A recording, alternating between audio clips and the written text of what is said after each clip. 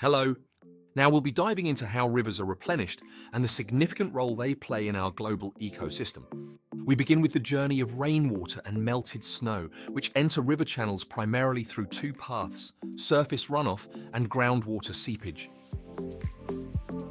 Now let's discuss river discharge, which measures the volume of water that flows through a river over time.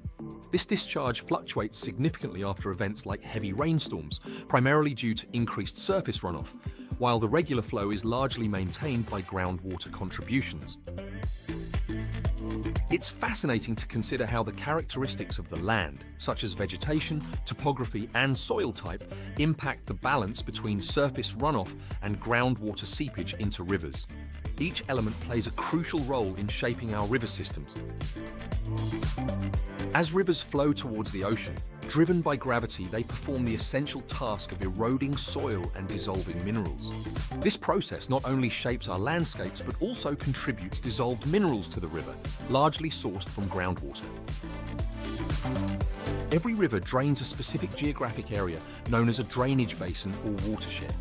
The Mississippi River, for example, covers about 40% of the US, including numerous smaller basins that all contribute to its massive flow. Beyond their natural beauty and biodiversity, rivers are critical for human use. They irrigate our crops and supply fresh drinking water to cities worldwide. However, they are also at the heart of international disputes over water rights and usage.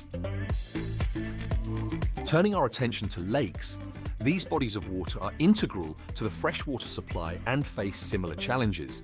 They receive water from rivers and are subject to sediment fill, shrinking over geological timescales due to various natural processes.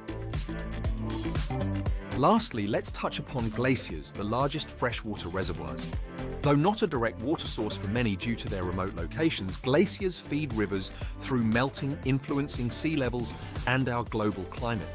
As our planet warms, the implications of melting glaciers are something we must consider.